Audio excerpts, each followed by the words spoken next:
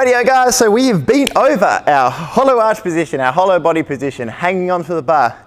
So the next thing we're going to do is incorporate our kipping beat swing. That is taking those hollow positions from the ground and turning it into a beat swing up onto the bar, but holding good positions, getting ready to turn that into a toaster bar. So the main thing we're trying to achieve with the beat swing is movement through the center of the body. We want the bum to be squeezed the entire time.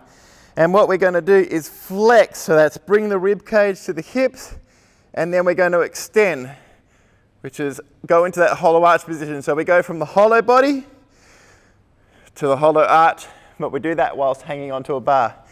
What I commonly see is people just breaking at the hip to do these beat swings, and you'll see in a second when I demo, rather than actually moving through the midline itself. So a beat swing, they're a small controlled movement and they look like this. Jumping up into the bar, toes pointed, butt squeeze, and we're just moving back and forward into that hollow body, hollow arch position. This is the start of all our kipping movements, or all our gymnastic kipping movements at RFX. So it's really important to nail this one and get it right, making sure we're using the midline and not just breaking at the hip to get the work done.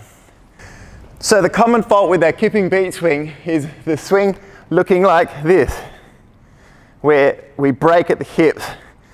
This is not what I want to see. What I want to see is that bum squeeze, that hollow body position, going from the hollow body to the hollow arch, using the flexibility of the shoulder to get into that arch position, keeping the glute squeeze the whole time and maintaining tension in the core. The other thing when we're doing a beat swing is you can start to get a pendulum, and once you start to pendulum on the bar, you can lose your kip. So a pendulum is kind of like when you're swinging back and forth, but you're trying to beat swing.